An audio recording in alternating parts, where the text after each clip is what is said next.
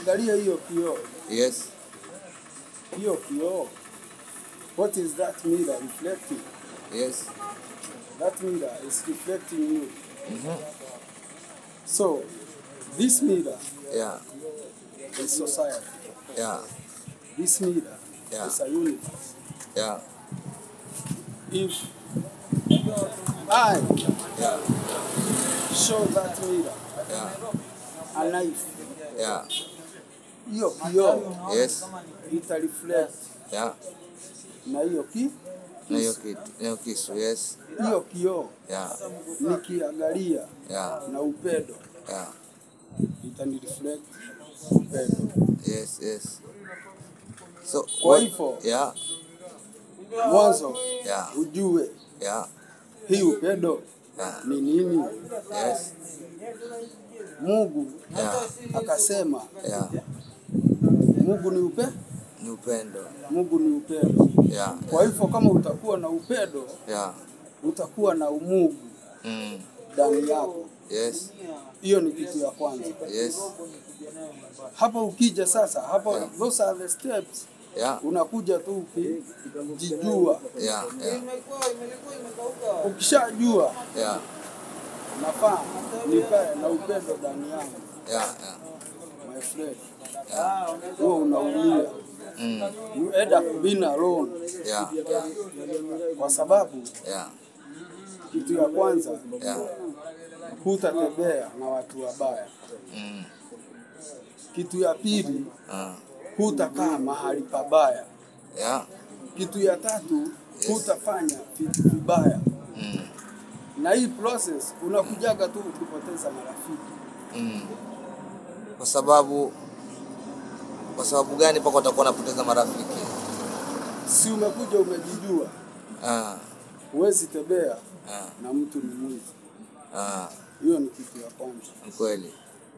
Kwa ile kitu ya kwanza sikuwa najijua.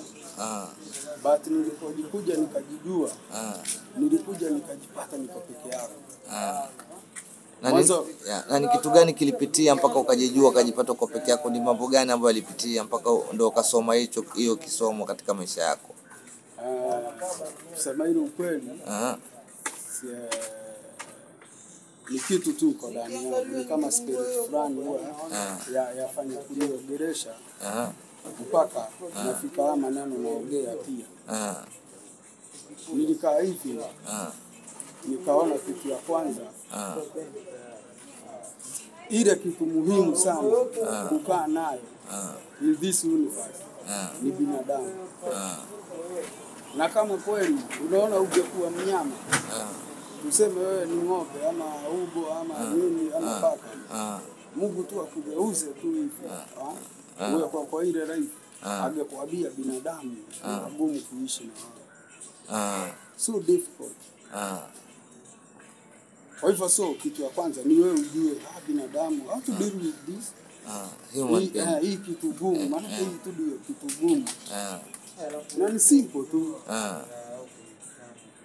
Kana upendo kwa watu. Na hata mtu akifanyia kitu baya. Tuseme na kudhulumu. Usichukue hatua. Mwachie Mungu. Lakini sisi wengi wetu watu tunasema Mungu nimekuachia umwadhibu. Mungu ni Mungu wa upendo. Kweli. How comes Mungu wa upendo umpatie mtu amfanyie naye kitu baya? Wewe kitu is logic. So kwangu kama mimi binafsi mimi my brother nikosea. Tuseme umenidhulumu pesa yangu. Huwa nakuachia Mungu. Na the moment nakuachia Mungu, mimi sikuachii Mungu akuadhibu na kuachia sagoto. Akugeuze hiyo roho yako.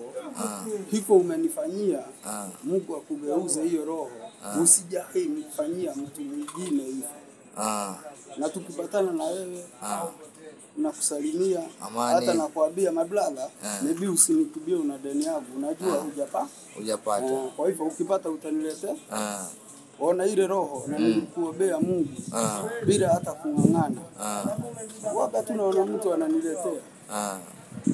Na katika maisha ni kazi gani ambayo umefanya ikaweza kukusaidia katika maisha yako mpaka unaishi vizuri, mpaka pengine na ndoto za maisha mengine ya baadaye?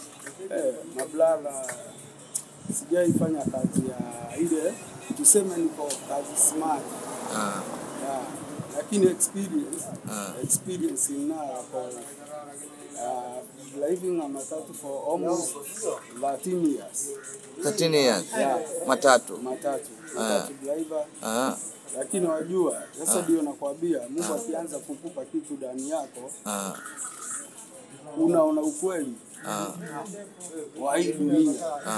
Nimekaa kwa hiyo sekta, kwa hiyo miaka, isipokuwa kuvaa vizuri, kukaa vizuri, kulipa nyumba, na kupatana na matumizi yangu ya kila siku, hakuna kitu ninayo.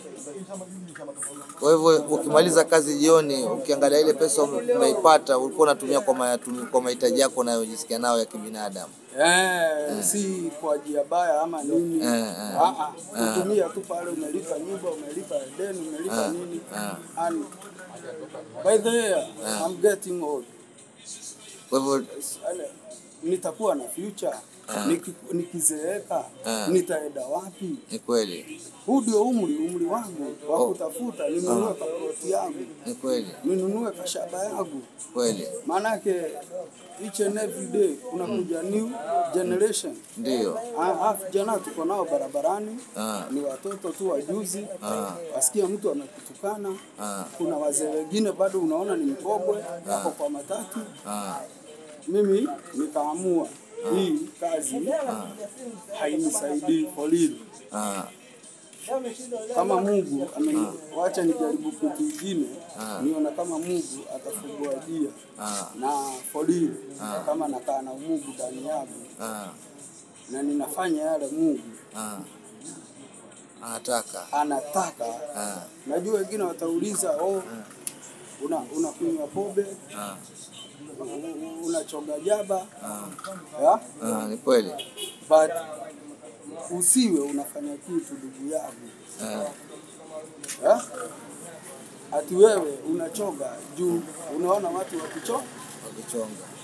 For me, ile type kitu inafanya mimi nichoge is time and situation. Kwa hivyo miraa inaweza punguza stress. Kama for instance, I'm in a smart job.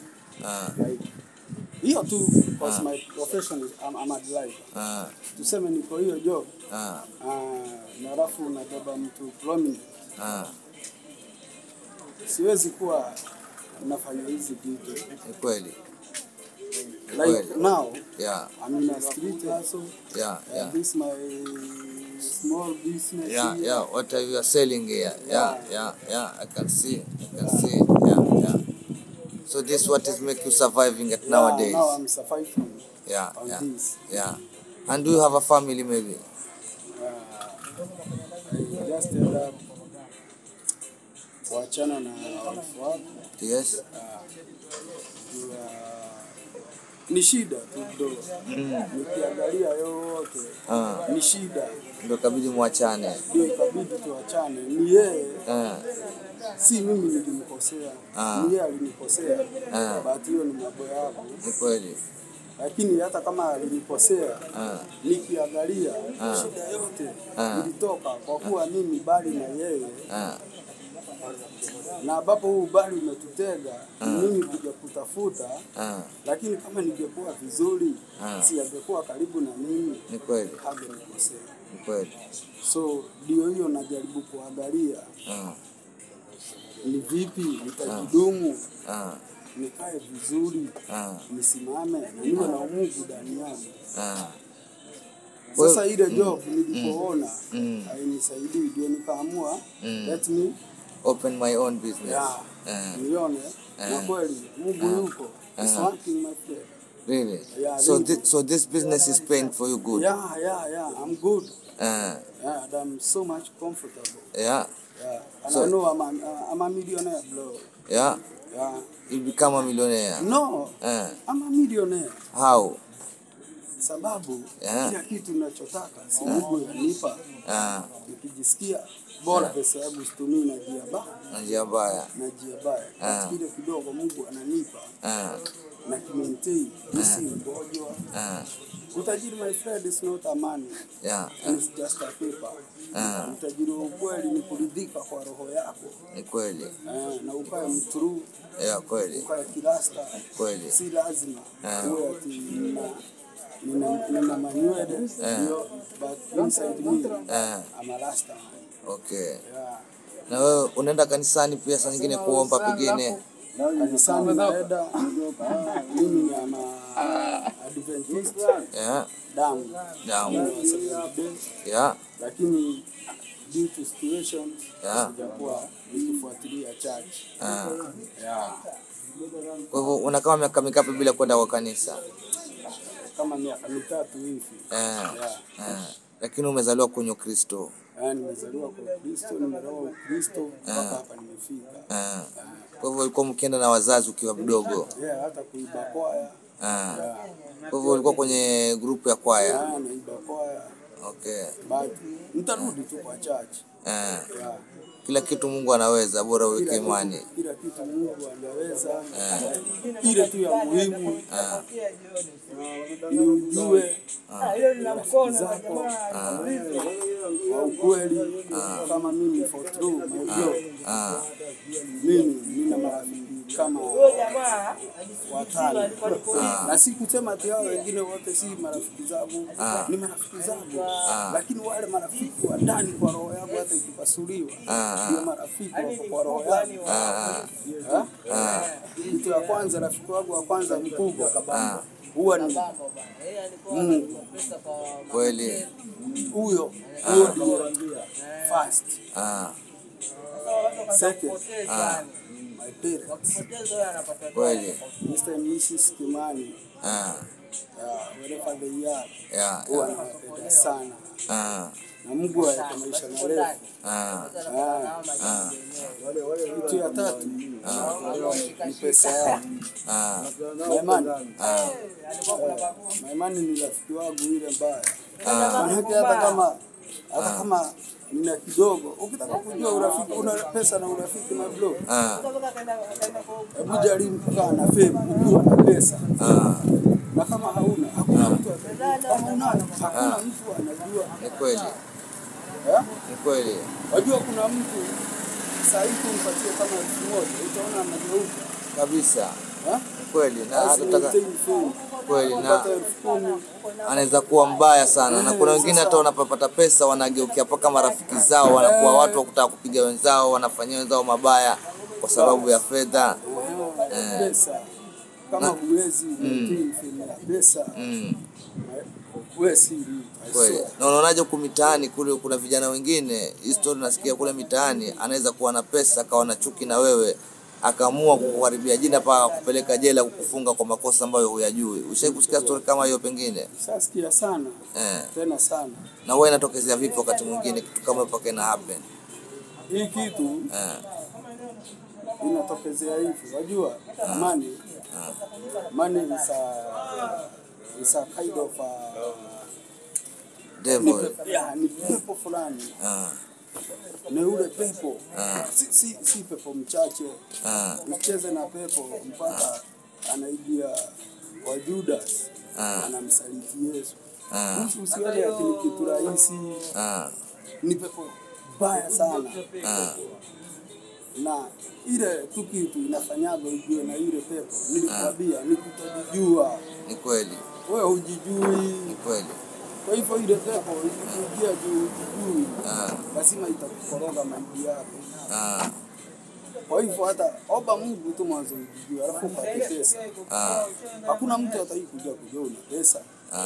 Hakuna mtu atakuja kujua kama umeishiwa. Hata kama hapa huwa tunabadilika bro. Unajua mtu ana pesa hapa kuna shine. Utashine. Lakini hakuna mtu anajua huyu akona pesa ngapi.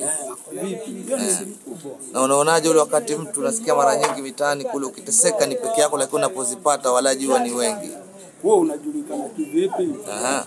wewe kwa mfano huwezi kaa ukiwa smart. Unaona usmartness. Daily your outlook. Hakuna siku. Mimi utaniona niko mchafu.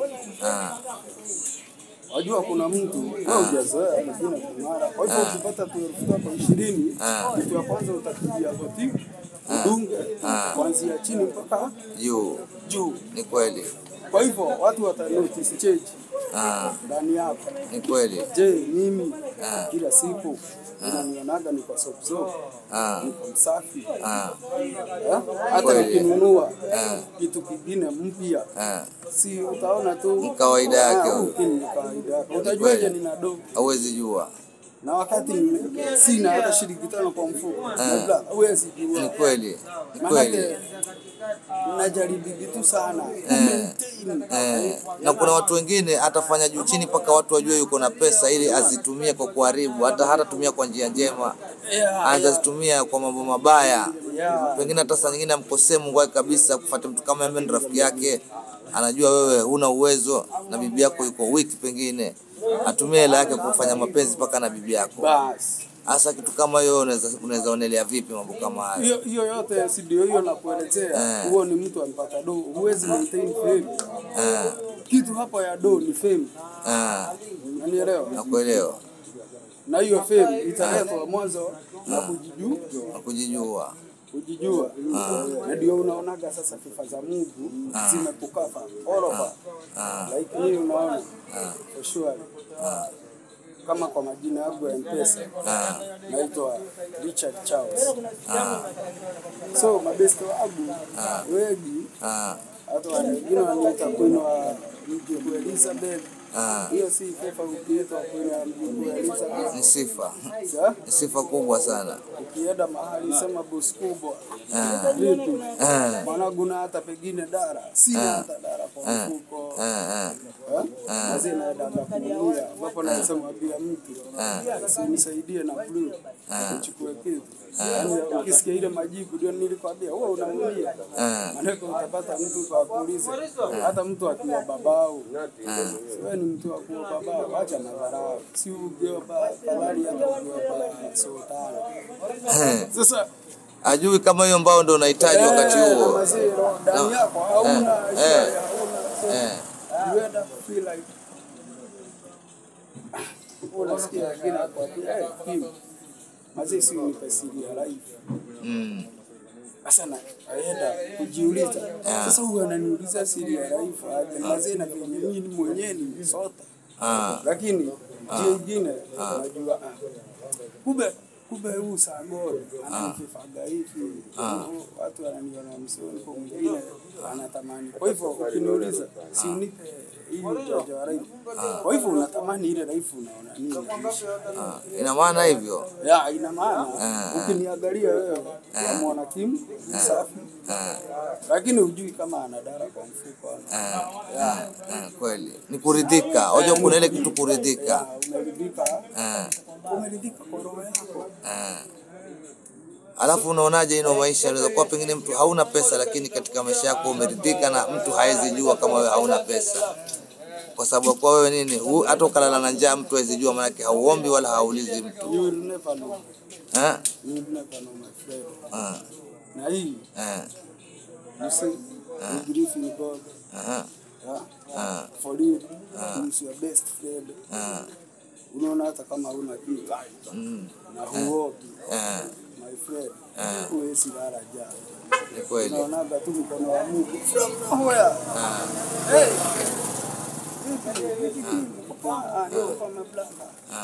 Na kweli kama nina shida nina shida. Kama sina hata kama nina dhati, kwani dhati kwa siwezi kula saka na nikarara. Unakula?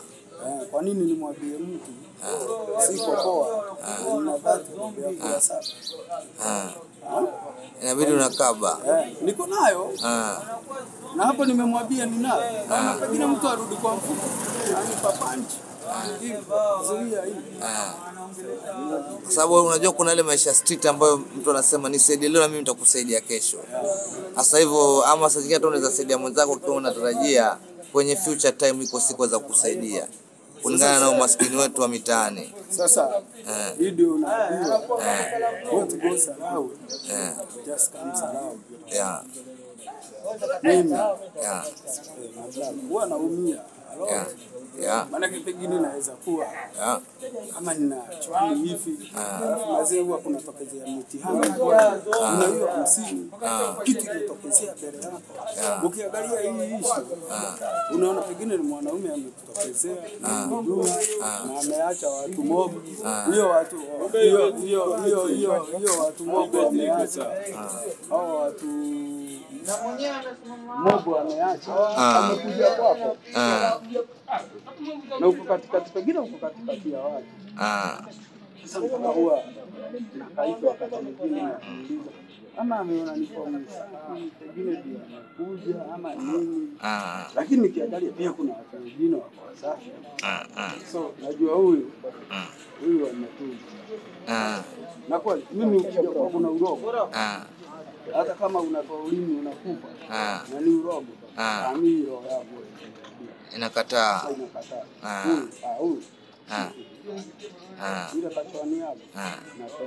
Na unaonaje kuhusu vijana? Kuna vijana wengine nasikia huwa wanachukua nyota za wenzao, wanaweza kuja pengine akajifanya ana shida kumbe hana shida, atakale pesa yako ili akavute nayo nguvu zake za kimapato. Sasa si ndio hiyo nakwambia. Ndani yangu kuna roho bro. Si roho hivi. Ukija kwangu kama ni shida, ni shida. Ukija kwangu ni kunidanganya. Yeye kama mzee na dada Sagodi pia ananiamini tu mimi huwezi nidanganya kuja kuniambia najua unandanganya kama nikusaidia kweli ndio huwa anafaa kusaidia sasa tulikuwa tumefika kwa marafiki wangu nikamwambia ni pesa sio huo mwingine ni jamaa anaitwa Lasa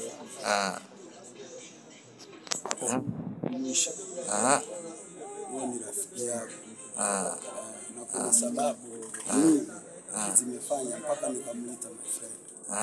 Sina mwingine. Huyo ni rafiki wa kikweli. Rafiki wa kikweli.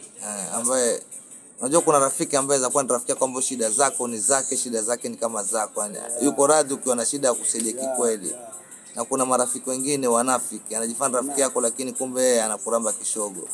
Na urafiki by the way hata si kusaidiana, tunakusaidia na hiyo si ubesti. Lakini unaona hii dunia. Mawazo. Unaona hii dunia. Mtu. Anakupa kitu. Listen. Yes, you are best friend. Alafu na njia zake. Si baya. Yaani mienendo yako na yake inaendana. Unanielewa? Kuelewa. Na wajua ukisikia mienendo nyingine utasikia watu wakisema si anaonekana na watu wanakunywa pombe. Si anakula mirasi ndio. Mimi my friend mimi nakunywa pombe ile mbaya. Usinione hivi. Kweli. Mimi nitani kablo. Lakini unaona au utanka wapi? Mimi nakunywa pombe hizo. Mimi sikunywi pombe ninakunywa. Angalia hii generation inaharibiwa na hii. Maana nini? Unakunywa pombe watu wanakunywa. Hebu angalia Biblia inakwambia pombe watu wanakunywa, lakini nani wanakunywa pombe? Foolish. Na mtu mwenye karibu kufa. Hiyo ni Biblia. So are you foolish? Ama uko karibu kufa. Huwezi kuwa karibu kufa na umri wako. Ni kweli. So you are foolish. Kweli. Maana ukiwa karibu kufa lazima utajielewa na hutakuwa kubali ukunywa. Ni kweli, ni kweli. So hii generation yetu ni foolish. Ambapo na mimi nimekwambia mimi ni tanka. Kunywa ile mbaya. Lakini nakunywa na mpango. Aidha na celebrate kitu. like sad, like coming sad. Hata kama sina kitu. I know God. Atanitumia kitu. Kweli. Mimi sikunywi pombe, juu watu wanaenda kunywa. Naenda, si mimi nakunywa, si ndio? Na wewe kama wewe ni best yangu, kwa pombe, hata kama ni wewe ulikuwa umenibeba, uende kwa pombe, misbehave. Your friendship na pombe, hata kama unajua nini? Inatakana hata kama unakunywa, ukunywe maximum ambao unaweza fanya mambo yako kajielewa na ukaweka heshima yako mitaani kwa kila mtu asikudharau kwa sababu wewe unakunywa pombe. Na pombe, pombe inakutupisha bao. Na usiweke pombe mbele kabisa. Urembo wote ukikuzidi maarifa wewe umekutotal finish. You have to control but not the things to control you. Like hapa unaona kwa hasa yangu. Hapa napata na watu wa nguvu ile mbaya. Hapa watu wakubwa wa serikali. Napata nao hapa. Naweza safu mtu kwa hiyo story hivi na mabia nao sana. Kwa job. Je, ukinunulia huko sasa nimeacha job yangu, si ndio? Twende ukanunulia pombe. Hiyo pombe nitaikula kesho. Hakuna. Sitaikula. Kweli. Umenunulia pombe, hizi vitu zako zimepotea. Nitaanzia wapi? Ndo hapo. Kitambo nifike hapa, nimejinyima mpaka si customer pakubwa. Lakini hivyo. Kujikaza hapa. Kabisa. Sasa wewe unaweka hiyo pombe mbele. Baada kunibaia. Tena nirudi zero. Haiwezekani kweli. Mimi kwa hivyo naenda kunywa pombe na foolishness wa haiwezekani. Kwa hivyo usikubali kuwa foolish. Kweli. Sasa unaweza waeleza nini vijana kuhusu ino life? Sasa hii life ni long. Kwambia tu majibu. Sasa ni mob. Yaani kianza kuongea naweza ongea hata siku tatu hivi. Kweli. Vile vitu ziko kwa. Lakini unaweza uelimisha nini kuhusu maisha haya ambayo yanakuja na vitu tunavyoenda? Unaweza ambia nini kuhusu hii maisha yetu ya umaskini? Umaskini bro. First ujitume. Respect God. Respect government. Kwa hivyo hizo ni vitu muhimu lazima generation wafuatilie. Jitume and respect the government. Sawa. Hizo ni vitu za Mungu hizo. Even government. Ya Mungu. Ni kweli. Kama ujui bro. Na ukitaka kujua Mungu. Hiyo ni mwisho ni kuambia.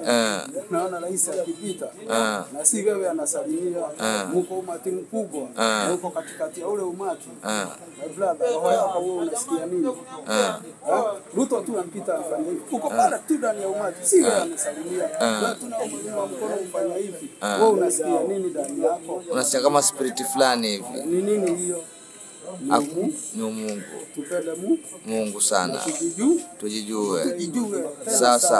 Sawa. Aina noma.